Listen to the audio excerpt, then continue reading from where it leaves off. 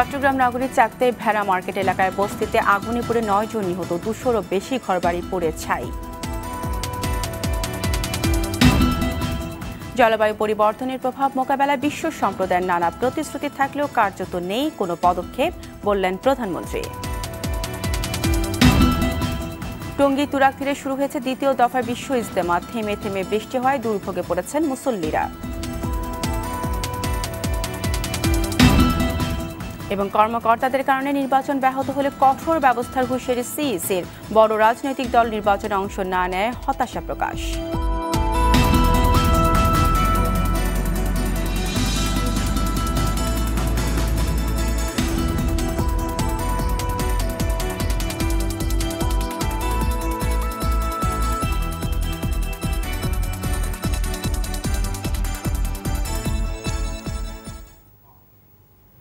আসসালামু আলাইকুম, স্বাগত জানাচ্ছি RTV দুপুরের সংবাদে। শুনছিলেন মার্কেন্টাইল ব্যাংক সংবাদ শিরোনাম।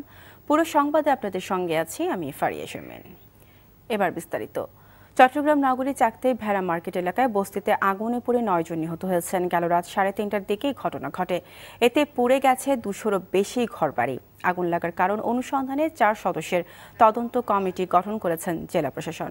চট্টগ্রাম থেকে কাজী মঞ্জুর ইসলামের তথ্যচিত্রে জানাচ্ছেন মাসুদ মুস্তাহিদ। রাত ৩:৩০, বস্তিবাসী যখন গভীর ঘুমে আচ্ছন্ন, ঠিক তখনই ভয়াবহ অগ্নিকাণ্ডের ঘটনা ঘটে চট্টগ্রাম নগরীর চাকতাই এলাকার ভেড়া মার্কেটে। সংবাদ পেয়ে ফায়ার সার্ভিসের 10টি ইউনিট 1 ঘন্টা চেষ্টা করে আগুন নিয়ন্ত্রণে আনে, কিন্তু এর আগেই পুরো বস্তি পুড়ে ছাই হয়ে যায়। আর ঘরের ভেতর থেকে বের হতে না পেরে মৃত্যু হয় একই পরিবারের 4 জন সহ মোট 9 জনের। আমাদেরকে যার ঘর থেকে লাগছে, যার ঘর দরজা থেকে লাগছে, এরা আমরা টাকে দিছে, এরা 3-4 জন মরে গেছে, 4 জন, একটা মেয়ে বাচ্চা একটা। আমার আম্মু ওই যে জাকির হোসেনা আর নাসিনের ভিতর আসিল, তো ওদেরকে আনতে গেছে। পাশের রুমে ওঠার পরে যে সুকের হন আইসি, আইয়া দেখি আগুনটা আপনার এখানে আইছে। এখন আমরা এদিকে যাইতে পারি না, এদিকে সামনে খারাপ। চোখের সামনে জ্বলে পুড়ে ছাই হয়েছে নিজের অর্জিত শেষ সম্পদ। অনেকে ভয়কে জয় করে পেরেছেন পরিবারের সদস্যদের জীবন আর শেষ সম্বলটুকু বাঁচাতে। বাকিদের জন্য দীর্ঘ নিঃশ্বাস ফেলা ছাড়া কিছুই বাকি ছিল না। কিভাবে আগুন লাগলো বলতে পারছে না ফায়ার সার্ভিস। রহিমের পরিবারে একটা বাবু সহ 4 জনকে মৃত অবস্থা উদ্ধার করি, এবং আরেকটা পরিবার তাকে তিনজন মারা গিয়েছে, তাদেরকে উদ্ধার করি। এবং আরেকটা যেটা পেয়েছি আরেকটা ঘর থেকে, সেখানে অজ্ঞাত, কিন্তু সেই পুরুষ কি মহিলা এখনো বোঝা যায়নি। অগ্নিকাণ্ডের কারণ খতিয়ে দেখতে তদন্ত কমিটি করা হয়েছে। হতাহতদের সাহায্য করা হবে জানান জেলা প্রশাসক। সূত্রপাতটা কিরকম ঘটেছিল সে বিষয়ে আমরা অতিরিক্ত জেলা ম্যাজিস্ট্রেটকে আমরা কমিটিতে রেখে আমরা 4 সদস্য বিশিষ্ট একটি তদন্ত কমিটি গঠন করছি, যারা এটা রিপোর্ট দিবে। নিহতরা হলেন হাসিনা, রহিমা আক্তার, তার 2 মেয়ে নাজমা ও নাসরিন এবং ছেলে জাকির। এছাড়া আয়েশা আক্তার ও তার ভাগ্নে সোহাল। বাকি 2 জনের পরিচয় জানা যায়নি। মাসুদ মুস্তাহিদ, RTV। দর্শক, এই মুহূর্তে ঘটনাস্থলে আছেন সহকর্মী কাজী মঞ্জুরুল ইসলাম, সেখান থেকে সরাসরি যুক্ত হচ্ছেন তিনি। মঞ্জু, আমরা ইতিমধ্যে জেনেছি যে আগুনে পুড়ে এখনো 9 জন মারা গেছেন। এছাড়া আর কি কি পরিমাণ ক্ষতি হয়েছে, আর প্রশাসনের পক্ষ থেকে বা কি ধরনের পদক্ষেপ নেওয়া হয়েছে ব্যবস্থা, সেই বিষয়ে আমাদের বিস্তারিত জানান।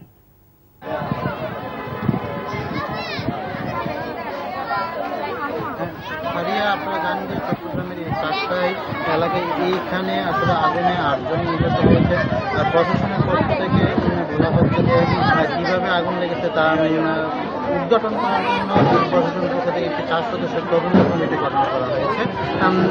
আপনারা দেখতে পাচ্ছেন যে আগুনে আসলে এই এলাকার প্রায় 20-এর উপর অধিক ঘর ছিল, তাই একদম পুরো ছাই হয়ে গেছে। আমরা এখন দেখতে পাচ্ছি যে এখানে আসলে আগুনে আসার এখানকার বাসিন্দারা বলছেন যে আসলে আগুনে তাদের যে জিনিসপত্র ছিল সবই পুড়ে গেছে। তারা শুধু তাদের নিজের জীবনটা নিয়ে কোনো মতো এই আগুনের লেলিহান শিখা থেকে বেরিয়ে আসতে পারেছেন।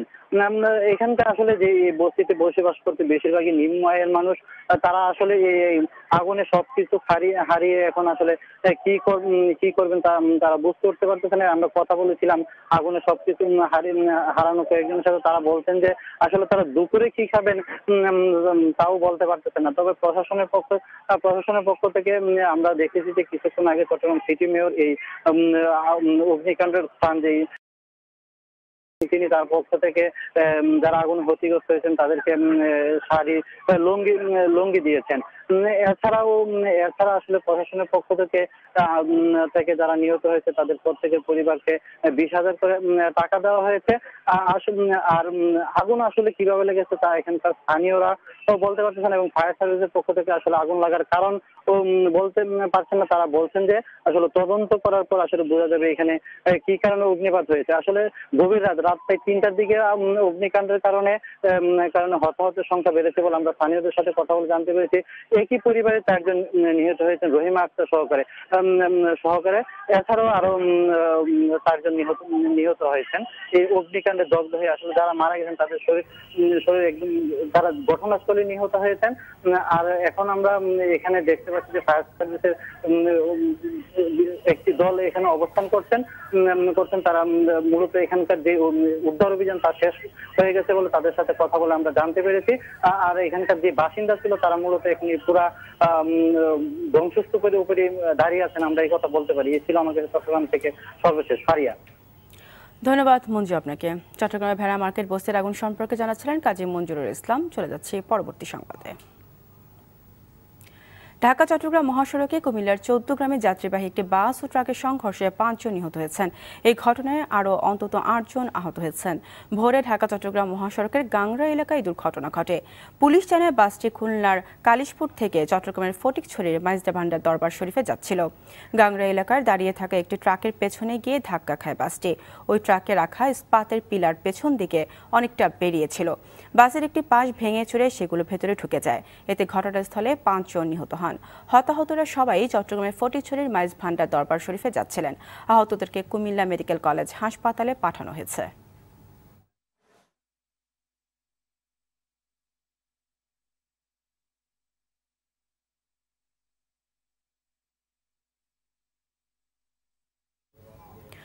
জার্মানি মিউনিখে নিরাপত্তা সম্মেলনে যোগদান শেষে আন্তর্জাতিক প্রতিরক্ষা প্রদর্শনীতে অংশ নিতে সংযুক্ত আরব আমিরাতে পৌঁছেছেন প্রধানমন্ত্রী Sheikh Hasina.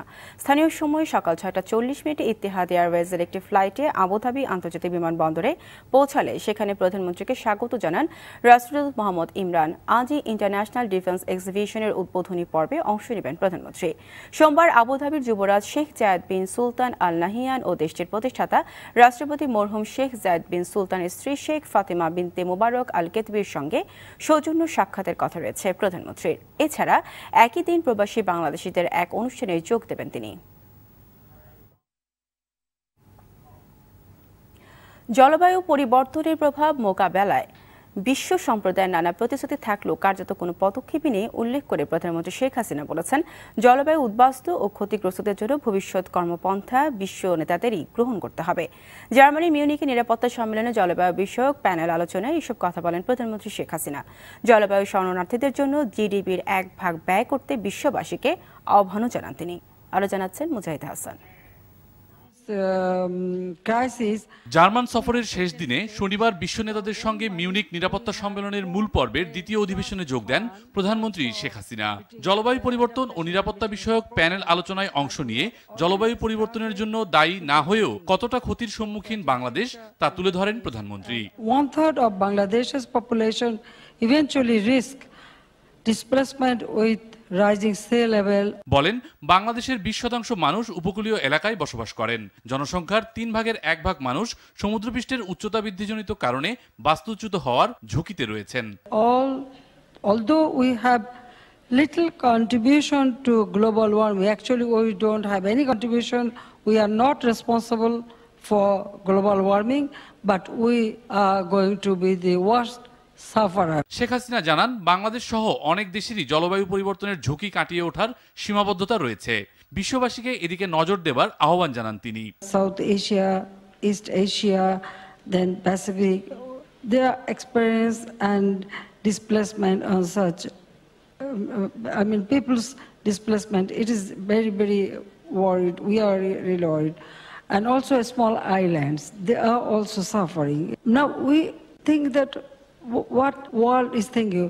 Well, since COP15, we are listening the discussion, but actually we don't see any practical steps. প্রধানমন্ত্রী বলেন, নানা রকম প্রতিবন্ধকতা সত্ত্বেও বাংলাদেশ অব্যাহতভাবে এগিয়ে যাচ্ছে। জলবায়ু পরিবর্তনজনিত বাধা থাকলেও ধান, মাছ ও সবজি উৎপাদনে দেশের উন্নতির চিত্রও তুলে ধরেন প্রধানমন্ত্রী। We have already started implementing it so that in future we can face this disaster. Mujahid Ahsan, RTV। মাওলানা জুবাইরের অনুসারীদের পর এবার টঙ্গীর তুরাগ তীরে শুরু হলো মাওলানা সাদের অনুসারীদের দুদিনের বিশ্ব ইজতেমা। সকালে হঠাৎ বৃষ্টিতে চরম দুর্ভোগে পড়েন ইজতেমায় আসা মুসল্লিরা। কাল আখিরি মোনাজাতের মাধ্যমে শেষ হবে এবারের বিশ্ব ইজতেমা। বিস্তারিত জানাচ্ছেন নাসিফ ফরাইজি। সরকারের সিদ্ধান্ত অনুযায়ী শনিবার রাতে মাওলানা জুবাইরের অনুসারীরা চলে যাওয়ার পর রোববার সকাল 7টা থেকে ইজতেমা মাঠে প্রবেশ করেন মাওলানা সাদের অনুসারীরা। কিন্তু সকাল 7টার দিকে হঠাৎ বৃষ্টি এলে ইজতেমায় আসা মুসল্লিদের ওপর নেমে আসে চরম দুর্ভোগ। তা উপেক্ষা করে বৃষ্টিতে ভিজে ভিজে মাঠে আসেন তারা। মাঠে সামিয়ানার নিচে অবস্থানকারীদের অবস্থাও ছিল শোচনীয়। দীর্ঘ সময় বৃষ্টির কারণে চরম ভোগান্তিতে পড়েন তারা। চলে পলিথিন দিয়ে কোনোভাবে পানি থেকে কাপড় চোপড় ও মালামাল রক্ষার চেষ্টা। মাঠের বিভিন্ন স্থানে বৃষ্টির পানি জমে যাওয়ায় বেড়েছে দুর্ভোগ। আল্লাহ পাকের রাজি খুশির জন্য এসেছি, এই জন্য যত অসুবিধাই হোক আমরা এটা বরদাস্ত করব। আল্লাহ পাকের রাজনীতির জন্য নিজের নাকামের জন্য যত বৃষ্টি হোক তুফান হোক আমরা থাকবো মাঠে। এই জামাত ভাই নিজামুদ্দিন যে জামাত, এই জামাত ভাই যত বড় জর্জাবরে আসুক, জামাত অবশ্যই ময়দানে উপস্থিত হয়ে যাবে ইনশাআল্লাহ। মুসল্লিদের খোঁজ খবর নিতে ইজতেমা মাঠে আসেন গাজীপুর সিটি কর্পোরেশন মেয়র। অনেকে বৃষ্টি কাদা হয়েছে, তারপরে জিনিসটা খুব দ্রুত করার জন্য আমরা চেষ্টা করছি এবং আমাদের যারা গত 3 দিনে যারা এখানে ছিল তারা নিজেদের খাবার দাবার সহ এখানে কিছু ময়লা আছে, এগুলো আমরা দ্রুত দিন রাতে আমরা সাথে সাথে এগুলো পরিষ্কার করছি। ইজতেমা মাঠে 84টি খিত্তায় বিভক্ত হয়ে অবস্থান করছেন মুসল্লিরা। এর আগে রাত থেকেই বাস, ট্রাক, ট্রেন সহ বিভিন্ন যানবাহনে চড়ে ইজতেমা মাঠে আসেন মাওলানা সাদের অনুসারীরা। সোমবার আখেরি মোনাজাতের মধ্য দিয়ে শেষ হবে এবারের দুপক্ষের বিশ্ব ইজতেমা। নাজিব ফরাইজি, RTV, ঢাকা। রাজধানীতে চলছে ভ্রাম্যমাণ আদালতের ভেজাল বিরোধী অভিযান। এই মুহূর্তে ধানমন্ডি এলাকা অভিযান পরিচালনা করছে খাদ্য নিরাপত্তা কর্তৃপক্ষ। দর্শক সেখানে আছেন সহকর্মী শরীয়ত খান, সরাসরি যুক্ত হচ্ছেন তিনি। শরীয়ত, আজকের ভেজাল বিরোধী অভিযান সম্পর্কে আপনার কাছে এই মুহূর্তে কি তথ্য আছে জানান।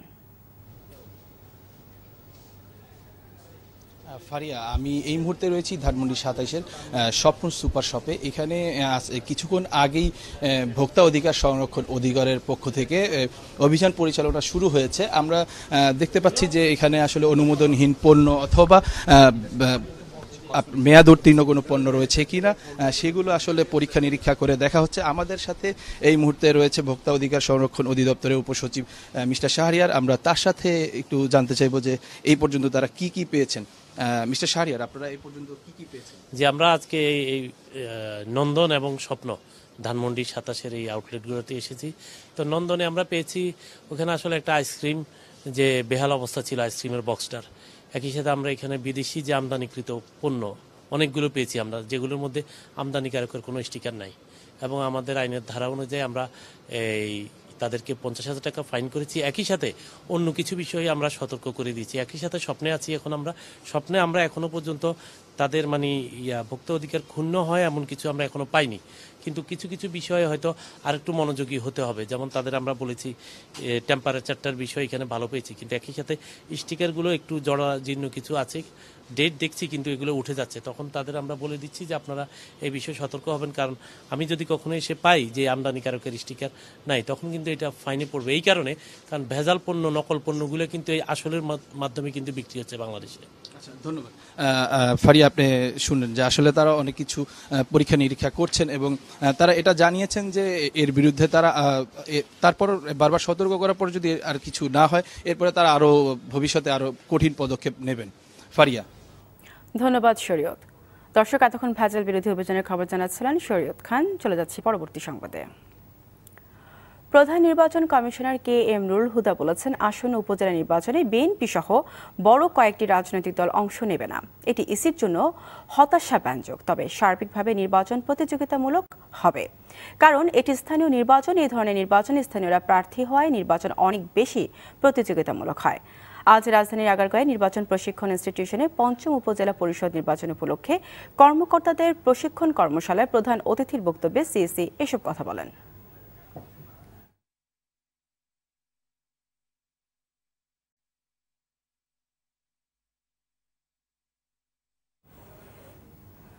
আসলে গ্যাস ট্রান্সমিশন কোম্পানির লাইনের ত্রুটি মেরামত হয় সাভার আশুলিয়া সহ রাজধানীর বিভিন্ন এলাকায় বাসাবাড়ি ও সিএনজি ফিলিং স্টেশনে বন্ধ থাকা গ্যাস সরবরাহ স্বাভাবিক হতে শুরু করেছে। তবে আজ সকাল ৮টা থেকে গ্যাস সরবরাহ পুরোদমে চালু হওয়ার কথা থাকলেও ধীরে ধীরে প্রেসার বাড়ানোর তা সম্ভব হয়নি বলে জানান তিতাসের অপারেশন পরিচালক মোহাম্মদ কামরুজ্জামান। দ্রুততম সময়ের মধ্যে রাজধানী সহ আশপাশের এলাকায় গ্যাস সরবরাহ পুরোপুরি স্বাভাবিক হবে বলে জানিয়েছে তিতাস।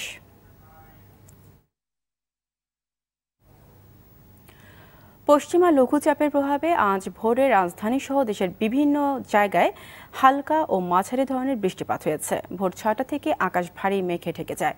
এরপর ৭:৩০ থেকে শুরু হয় বৃষ্টি। আবহাওয়া অধিদপ্তর জানায় সকালে ঢাকায় ১ ঘন্টার বৃষ্টি হয়েছে ৮ মিলিমিটার। সকাল ৬টা থেকে ৯টা পর্যন্ত ৩ ঘন্টায় ঢাকায় ২০ মিলিমিটার বৃষ্টি হয়েছে। এদিকে হঠাৎ বৃষ্টিতে ভোগান্তিতে পড়ে স্কুল কলেজে যাওয়া শিক্ষার্থীরা। বৃষ্টিতে ২১শে বইমেলায়ও ক্ষয়ক্ষতি হয়েছে, তবে ক্ষয়ক্ষতির পরিমাণ এখনও জানায়নি বাংলা একাডেমির কর্তৃপক্ষ। আবহাওয়া অফিস জানিয়েছে রাজশাহী, রংপুর, ঢাকা, ময়মনসিংহ, চট্টগ্রাম ও সিলেট বিভাগের কিছু জায়গায় এবং রাজশাহী, খুলনা ও বরিশাল বিভাগের ২-১ জায়গায় অস্থায়ী দমকা হাওয়া সহ বৃষ্টি হতে পারে। তবে বৃষ্টি হলেও দিন ও রাতের বেলা তাপমাত্রা বাড়তে পারে। কুষ্টিয়া সদরে দুদল মাদক ব্যবসায়ীর গোলাগুলিতে নাজমুল মালিক এক মাদক ব্যবসায়ী নিহত হয়েছে। গতরাতে উপজেলার শালদা গ্রামের কড়াই বারুচলে গোলাগুলির এই ঘটনা ঘটে। পরে ঘটনাস্থল থেকে ৬০০ পিস ইয়াবা, একটি বিদেশি পিস্তল ও গোলা বারুদ উদ্ধার করে পুলিশ। এদিকে নোয়াখালীর বেগমগঞ্জে এক ব্যবসায়ীকে কুপিয়ে হত্যা করেছে দুর্বৃত্তরা। গতরাতে উপজেলার রমণীহাট এলাকায় হত্যাকাণ্ডের ঘটনা ঘটে। মরদেহ উদ্ধার করে মর্গে পাঠিয়েছে পুলিশ। অপরদিকে কুমিল্লার বরুড়ায় শিকারপুর এলাকায় একটি ডোবা থেকে এক কিশোরের মরদেহ উদ্ধার হয়েছে। নিহত সানাউল্লাহ ২ দিন ধরে নিখোঁজ ছিল।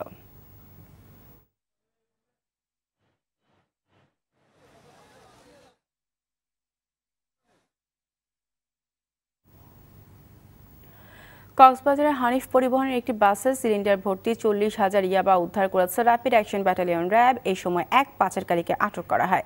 র্যাব ৭ কক্সবাজার ক্যাম্পের company commander major Mehedi Hasan জানান, গোপন সংবাদের ভিত্তিতে এই পাচারকারীকে আটক করলে ইয়াবা পাচারের কথা স্বীকার করে সে।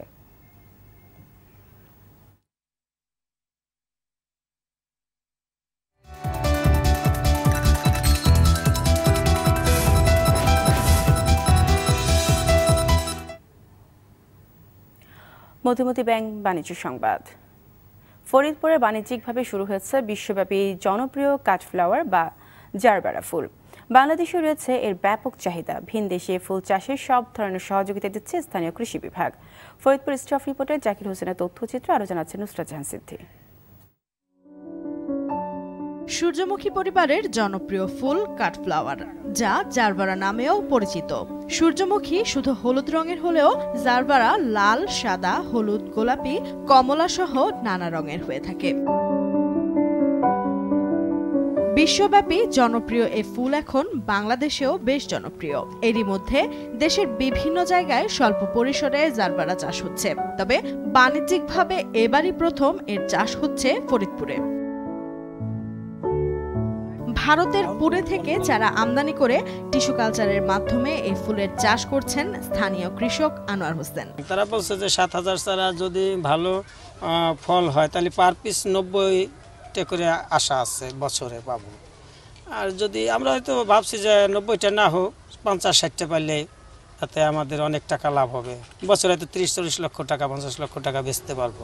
ফরিদপুরের এই ফুল যাচ্ছে রাজধানীর সহ দেশের বিভিন্ন জায়গায়। চাহিদার পাশাপাশি দাম ভালো হওয়ায় অনেকেই এই ফুল চাষে আগ্রহী হচ্ছেন। ৭ পদের কালার ঠিক আছে, এই জন্য দেখে আমি ওইসব বাগান করব। এই ফুল দেখে অনেকেই এই ফুল চাষে উদ্বুদ্ধ হবে। উচ্চ মূল্যের এই ফুল চাষে সব ধরনের সহায়তা দিচ্ছে স্থানীয় কৃষি বিভাগ। কৃষক এটি চাষ করে অবশ্যই লাভবান হবেন বলে আমরা প্রত্যাশা করি। আমাদের কৃষি সম্প্রসারণ অধিদপ্তরের পক্ষ থেকে নিবিড়ভাবে এটি যোগাযোগ রাখছি এবং কারিগরি পরামর্শ দিচ্ছি। সরকারি পৃষ্ঠপোষকতা পেলে জনপ্রিয় কাঠফ্লাওয়ার রপ্তানি করাও সম্ভব বলে মনে করছেন সংশ্লিষ্টরা। নুসরাত জাহান সিনথি, RTV। শ্রদ্ধা নিবেদনের জন্য কবি আল মাহমুদের মরদেহ রাখা হয়েছে ব্রাহ্মণবাড়িয়া নিয়াজ মোহাম্মদ উচ্চ বিদ্যালয় মাঠে। সকাল 11টায় তার মরদেহ মাঠে আনা হয়। এই সময় বিভিন্ন সংগঠন সহ স্থানীয় লোকজন তার মরদেহ শ্রদ্ধা জানান।